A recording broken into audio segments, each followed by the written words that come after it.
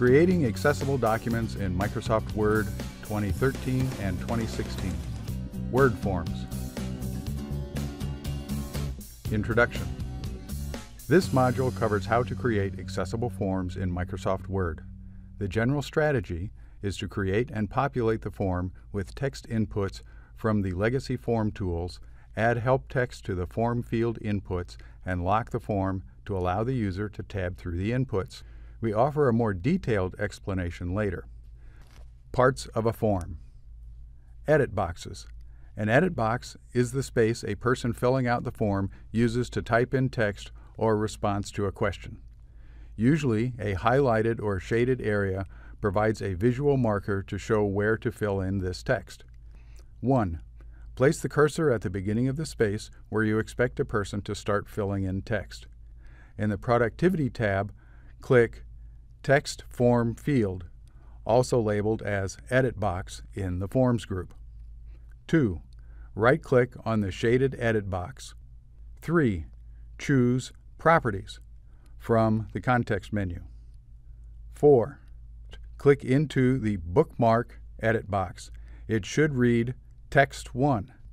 Rename this to the same name as the form field label, using mixed case, also called camel case, if necessary. Spaces are not allowed in bookmarks in Word. 5. Activate Add Help Text button. This brings up a multi-page dialog box that allows you to add a meaningful prompt for the person filling out the form. 6. Click in the Edit area for adding your own text. The text you enter here is visible on the Word status bar and is also spoken aloud to a person using JAWS when filling out the form. The field, however, is limited to 138 characters. If the question on the form includes abbreviations such as DOB, spell out the abbreviation, for example, date of birth, or put spaces between the letters D, O, B, so that the prompt is meaningful. 7. Click OK until you have exited all menus and dialogs. Checkboxes. A checkbox is a small box generally to the left of a choice, but may be to the right. When the checkbox is checked with a mouse or a spacebar, a checkmark or X appears in the box. 1. Place the cursor at the beginning of the space where you expect a person filling out the form to place a checkmark. 2.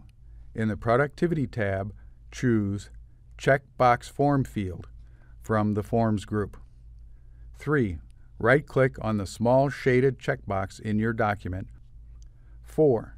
Choose Properties from the context menu. 5. Click in the Bookmark edit box. It should read Check 1. Rename this to the same name as the form field label using mixed case if necessary. 6. Activate the Add Help Text button. This brings up a multi-page dialog box that allows you to add meaningful prompts for the person filling out the form.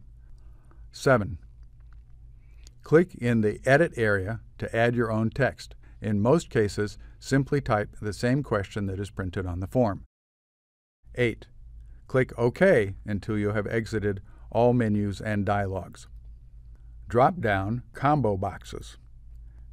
A drop-down box appears as a rectangular edit box with a graphic of a down arrow appearing to the right of the edit box. This arrow indicates more choices are contained within an attached list box. 1. Place the cursor where you want to place the drop-down list. 2. In the Productivity tab, choose Drop-Down Form Field from the Forms section. 3. Right-click on the shaded edit box in the form. 4. Choose Properties from the context menu. 5. The drop-down Form Field Options dialog box opens. 6. In the drop-down item edit box, type the first value you wish to use in the list, i.e., fall. 7. Click the Add button.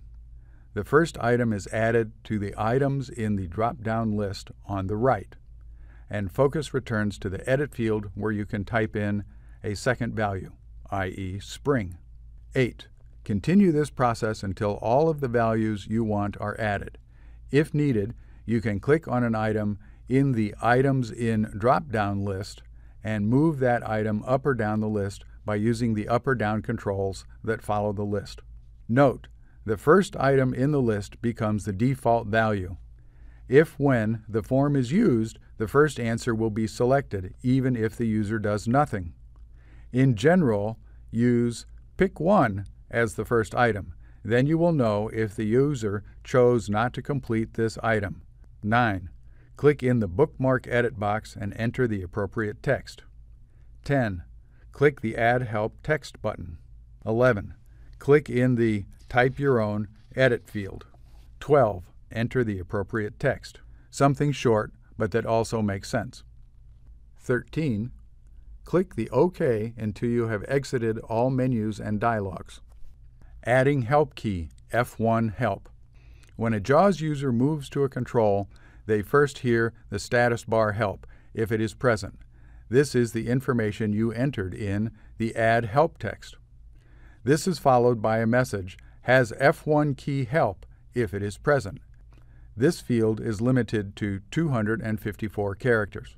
Use this only if the help text prompt is not clear by itself.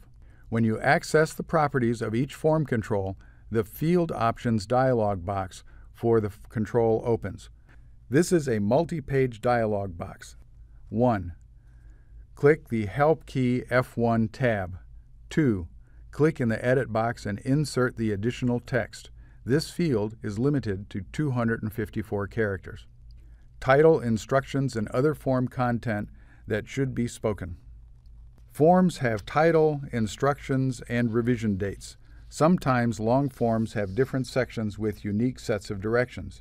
To allow JAWS to hear the instructions, 1. At the end of the instructions in the form, insert a checkbox. 2. In the Productivity tab, choose Checkbox Form field from the Form section. 3. Right-click on the small shaded checkbox in your document. 4.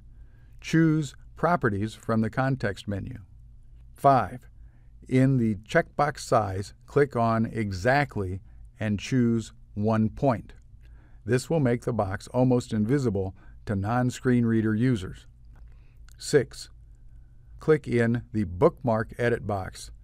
Type Instruction 1. 7. Activate the Help Text button. This brings up a multi-page dialog box that allows you to add a meaningful prompt for the person filling out the form. 8.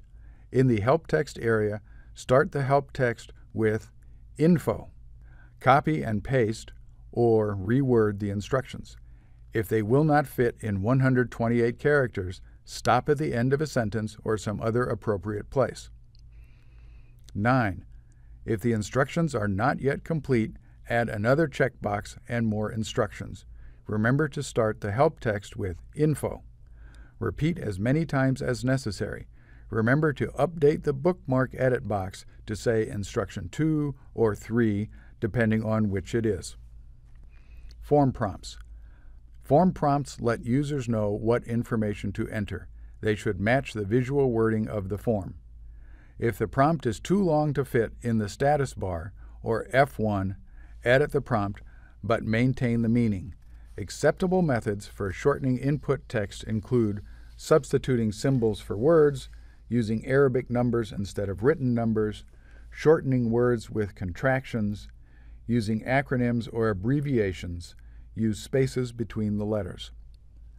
The last form field prompt should contain the words End of Form to let users know they have reached the end of the form.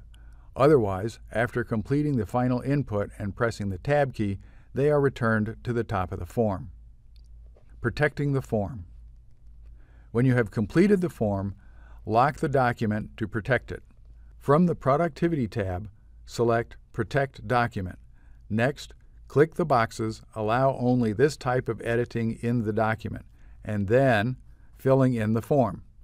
From Start Enforcement, click Yes, Start Enforcing Protection. Finally, close and save the form. To disable protection. 1. In the Productivity tab, choose Protect Doc from the Forms section. 2. The Protect Document dialog will appear on the right side of the window. Click the Stop Protection button. This concludes our module on accessible documents.